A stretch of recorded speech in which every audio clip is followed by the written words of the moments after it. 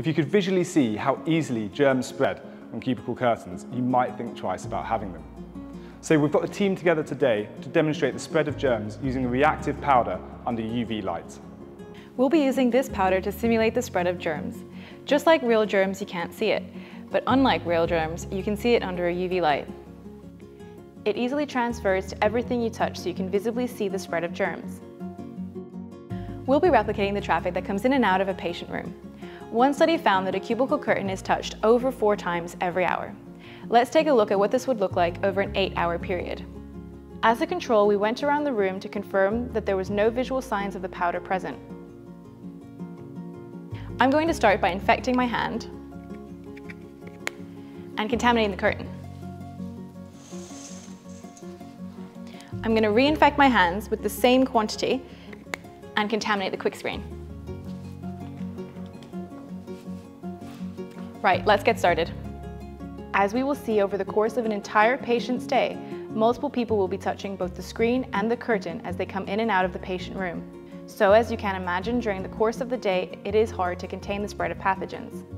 Now let's take a look at the results, keeping in mind that all of this spread from the hands of one infected person. First, let's take a look at the curtain. The porous material makes it a breeding ground for pathogens. Also, it can be grabbed anywhere, worsening the spread of germs. Due to the cost of cleaning after every patient, curtains are only changed when visibly soiled. So this curtain will remain hanging for the next patient. Now onto the quick screen. First thing to note is that the screen itself shows no sign of contamination, as all of the germs have been localized to a single touch point on the handle. Unlike the curtain, this can easily and affordably be cleaned in seconds with a standard hospital-grade wipe, leaving a safer and more hygienic space for the next patient. Studies have shown that the cubicle curtain is the 6th most contaminated item in the patient room. And out of the top 25 most contaminated items, it is the only one that is not routinely cleaned after every patient. And we've recently completed a study with University College London Hospital where they found that there was 8 times more viable bacterial colonies on average on their cubicle curtains than on their quick screens, which were also by the bedside.